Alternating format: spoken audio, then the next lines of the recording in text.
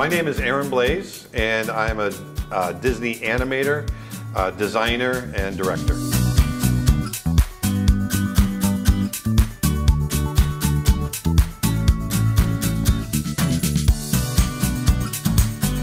My purpose of my visit here today was I wanted to bring a little bit of what I do to the kids. I wanted to talk to them about how I design my characters, from very simple ideas to complex characters that end up on the screen.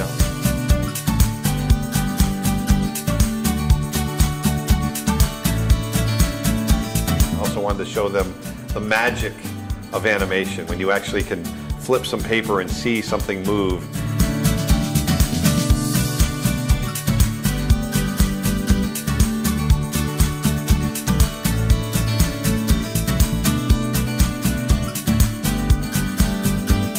There's nothing greater than to see a 7 or 8 or 9-year-old child flip some paper and they get to see something that they just created and it comes to life.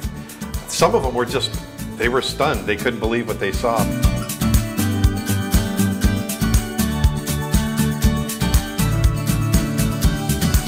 I saw some kids today that really they had a definite talent towards doing this.